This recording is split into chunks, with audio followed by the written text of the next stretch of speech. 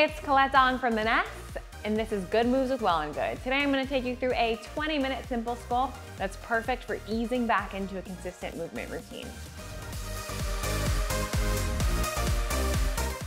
All you'll need for this simple sculpt is a mat and an optional set of light weights. I have 3 pounds here. You can do it with 2s or you can do it with no weights at all. Start by laying onto your back, and you're going to be a nice roll down your spine. Arms come up, coming all the way down, articulating through your spine, all the way down to your tailbone. And we're coming here on the mat. Pressing your hands to your ribs. I want you to give me a nice big inhale. Exhale, decompress your ribs down towards the mat. Beautiful. Do that 2 more times. Nice big inhale. Connecting to your core. Big exhale. Think about the back of your ribs becoming so heavy. They just float down to the mat, sinking deeper and deeper. Last one like this, engaging our core. Big exhale, heavy ribs. You can gently use your hands to push them down, keeping them in this locked in position.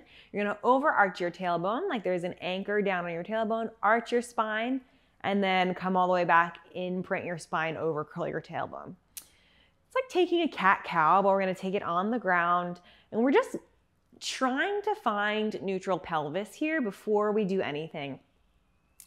You know, when you're easing back into your movement routine,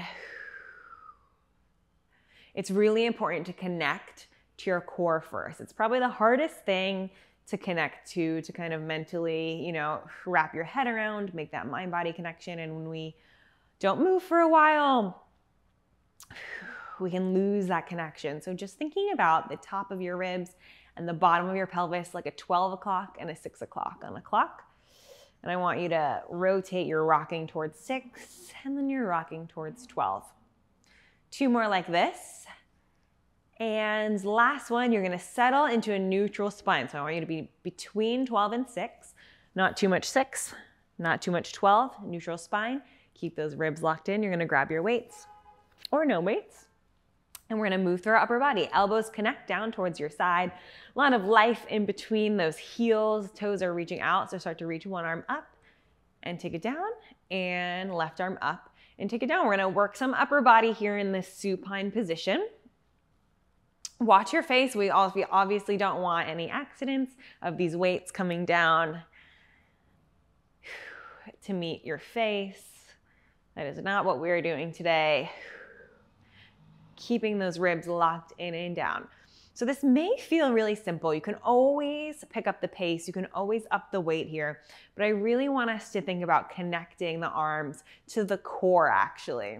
So often we forget that the arms are attached to the core. We kind of think about them as an isolated unit. But when you really press down through the back of the ribs in order to propel that arm towards the ceiling, you're getting all of that nice connection, that strength through the core and the arms, and that correct form. That's what we really want to work today in this simple sculpt. It's slow, it's correct, it's accurate. We want to make sure everything is firing up the way it's supposed to, and that we're doing it right before we start to progress towards other things.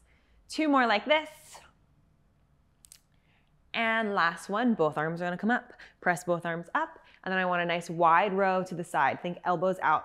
Rotate the arms in towards each other. You're making a big triangle above your clavicles or above the sternum of your chest. So elbows are the base, and then palms are the point. Take it down and up.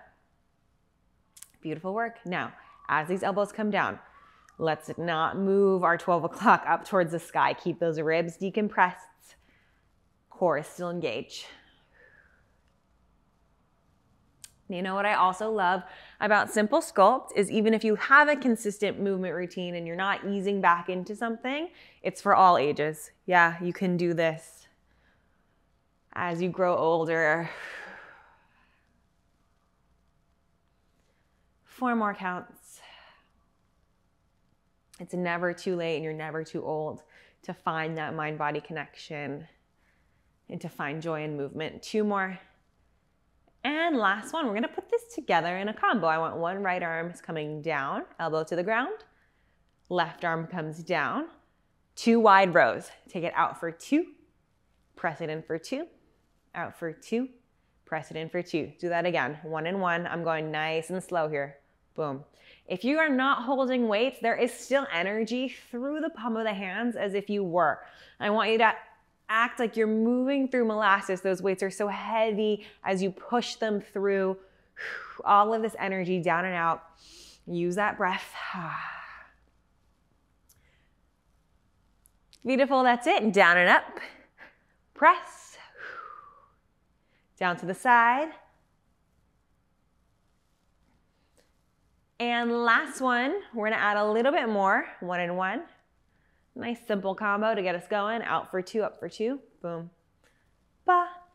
Keep those palms turned in. You're gonna fly these arms just out a little bit and press it in. We're not going too wide today. Yeah, the wider we go, the more chance we have of letting those weights take our shoulders out of place. So I just want a little pulse open and press it in, right for this chest, boom. Take it in, take it in. Yep, that's it. 8 more like this.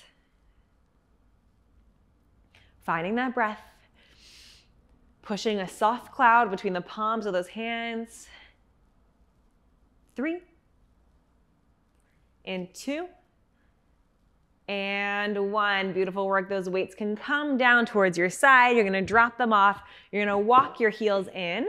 Tap them with your fingertips, just making sure that they're right underneath your glutes. Toes are facing forward.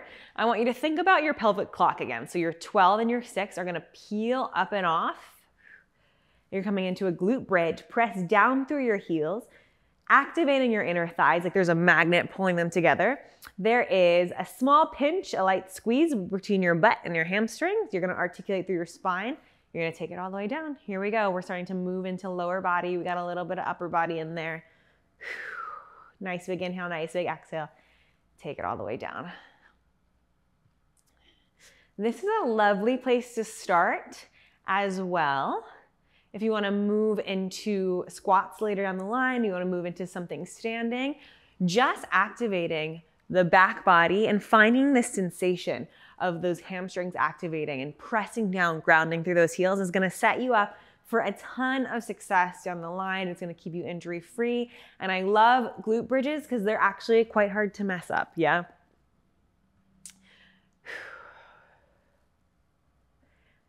Even if you're pushing a little bit too hard or if your alignment isn't quite right, you're still gonna be activating that back body. So there's always things we can fine tune, but this is always a very safe exercise to tune into the glutes and the hamstrings and that back body. Good, let's not forget about our shoulders and our neck. Just give me a little breath and life to that upper half. 4 more counts like this, gently rolling up, articulating through the spine, spinal massage on the ground. 2 more, scooping those low abs in. And last one, we're gonna change this bridge a little bit. I want you to eliminate the articulation or that wave through the spine, and you're just gonna press through those heels. Booty comes up, comes down. It doesn't need to be super high to be effective. It's just up and press it down. That's it. Take it up and down. Nice work.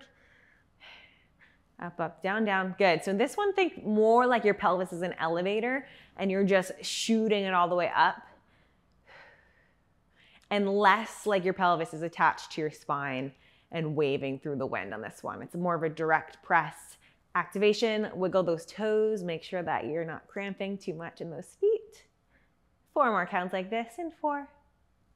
Last 3, 2 more, 2, and 1. Find your pulse up, tiny pulse and pulse. Squeeze, think about rotating those inner thighs in together as those hips go 2 inches up, 2 inches down from the ceiling. 8 more counts like this, 8 and 7, 6. We're gonna march our bridge in 4 more counts. 4, gets it a little bit trickier. 3 and 2 and 1. Hold your pulse. Thumbs come into a fist. Pinkies are going to your hips. Give me a little pound on those hips. Make sure they're nice and even. So I don't wanna see the hips dropping side to side on this one. You're gonna lift your right leg up and march that bridge. Press down even more through your left heel. Whew, yes, back left side, hello. Good. So the tendency here, yeah, sometimes is to drop through that right. We don't want that because we're going to lose that activation and that support. So push deeper into your left side as that right leg starts to lift. Keep those hips nice and even if you're feeling good there. Those hands can come down. If you want that tactile visual marker, keep them up towards your hips. I also give myself a little press through the back of my hands and my triceps, back of my arms, down into that mat. So it's nice full body. 4 more like this. 4. Last 3. Taking your time. 2. We're going to switch sides. And last one, try not to take a break here. We're going to build this endurance to the other side. Same thing as you march that leg, push deeper into your right heel. Don't dip those hips down. You might find it a little bit easier on one side versus the other, just taking note of that imbalance. It's a good indicator of where you want to work to make yourself even in the future. Nice work, y'all. 4 more counts. Give me 4. Last 3. 2 more. Keep zipping those low abs towards your spine. And last one, you're going to take it all the way down. We're going to put this together in a mini combo. So you have one bridge. Both heels are on the ground. Lift the right and lift the left. You're going to march that bridge. Hips go down. Boom. Take it up. March it right. And march it left. Knee does not need to come all the way up into your nose. Yeah, it can be just a light lift. Take it up. And up. I love putting combinations together. It's really great for your brain and for your memory, for retention and sharpness. We're gonna keep them simple today, but soon you'll be a pro. We'll be putting all sorts of combos together. Beautiful work, y'all. Down and up. Lift it up and up. You have 2 more. Down and up. Lift it up and up. Good. Pulse your bridge to the ceiling. Hold it out for 8 more counts. Give me a lift for 8, 7, 6, 4 more. You're going to articulate down through your spine in 3, in 2, and 1. Roll it all the way down. Make this nice and juicy before coming back to neutral. You can shake those legs out. If you need them, we're going to move on to working the core a bit. I want you to walk these feet out towards the edge of your mat a little bit wider. Hands are going to go on your hips again. Take a nice big inhale. Reset your core like we did in the beginning. Drop those ribs down. Scoop your belly button in. Hands are going to your hips. You're going to unfurl your left leg to the side while keeping your right leg so stable. Give me a nice big exhale. Pull that left leg back in. So what I don't want to see on this one is this right leg wobbling as we go out with the left. Yeah, so it's not going to look like a bunch of butterflies out and in. It's a very small stabilizing exercise for those low abs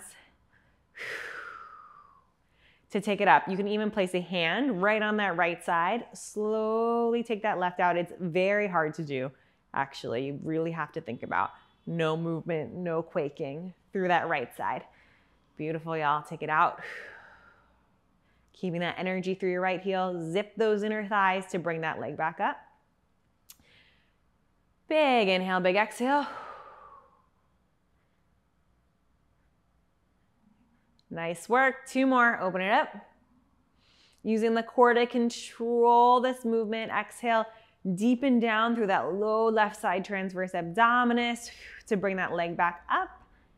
And 1 more. Transverse abdominis, think about where you would put your seatbelt on, and it runs right under your belly button, nice and low. Switch to your other side. No shakes and quakes. My left side is usually a little weaker than my left, so we'll see how this one's going. Drill down. You don't want that left hip to lift up. Take it all the way out. Woo, little rocks.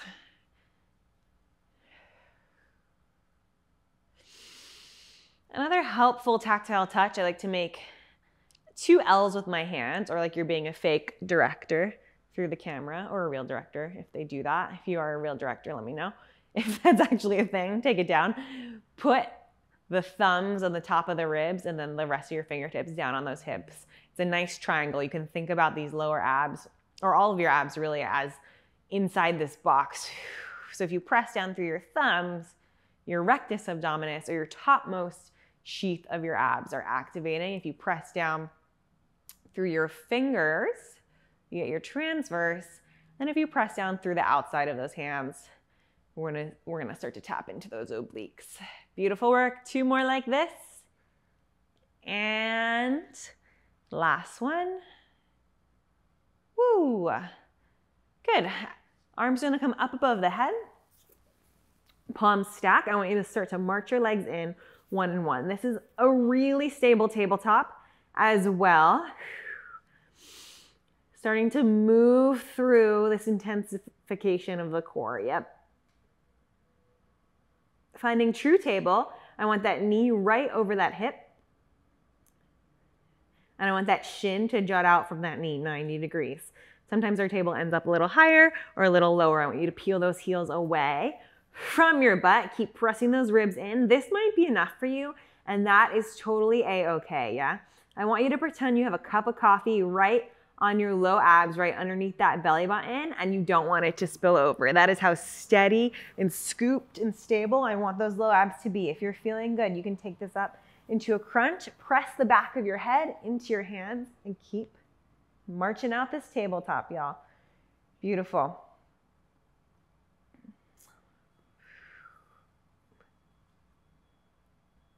That's it, that's it. 2 more like this, tabletop marches. And last one, you're gonna scoop both inner thighs in. Both legs are gonna lift at once. They come up into this tabletop, and then they're gonna come all the way down. That's it. Try to find a nice lift and a scoop. And all the way down. If this feels like a lot, I want you to just keep that march going.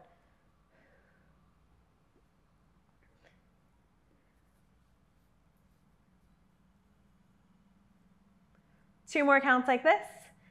Last one, you're gonna hold your tabletop, zip those inner thighs in. Same thing, you're gonna reverse your march. Your march is gonna come from your tabletop. Option to have this down on the ground if you'd like, head, neck, and shoulders. If you want a little bit extra, you can have that nice crunch happening. You wanna peel the back of those shoulder blades up off the mat as you drop your hands. Drop your heels down. Now, I don't want your heels coming into your butt. Like you're kicking, yeah, I want this whole structure lowering down. That whole femur, or that whole big part of your leg between your knee and your hip, is lowering down and scooping all the way up. That's it, y'all. We're almost there. With the core, we have 30 seconds left here. Woo! Remembering to squeeze those inner thighs up and in as you move it. Give me 8 more counts. In 7, playing around with lifting that head. 4 more. Last 3. 2 for 2. And last one, both legs come down. Simple crunch, take it all the way up. And take it down. Last little bit of core. Take it all the way up.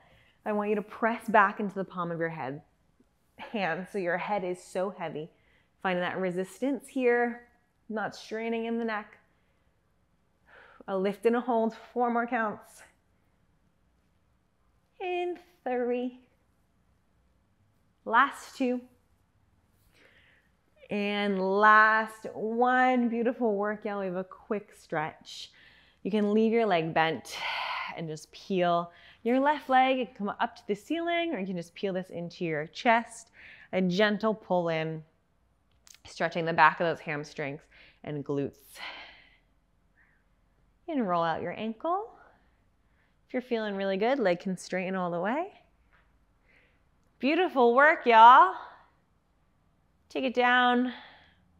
Switching your leg, just opening up the back side. Circle, circle.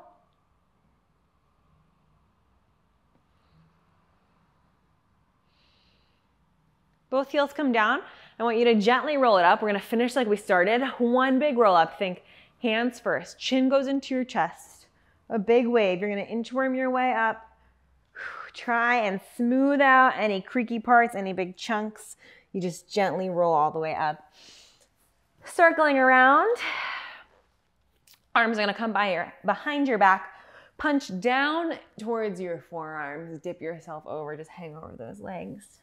Stretching through that chest. rolling up. Head is the last thing to come up. Plant your left arm down. Head goes to the right side. Opening up head, neck, and shoulders. Taking it down, switching to the other side. Staying in these stretches as long as you need. Head roll. Nice big inhale. Thanks again for joining me. I'm Colette Dong from the Ness, and this is Good Moves with Well+Good. Like and subscribe for more similar content, and we will see you soon.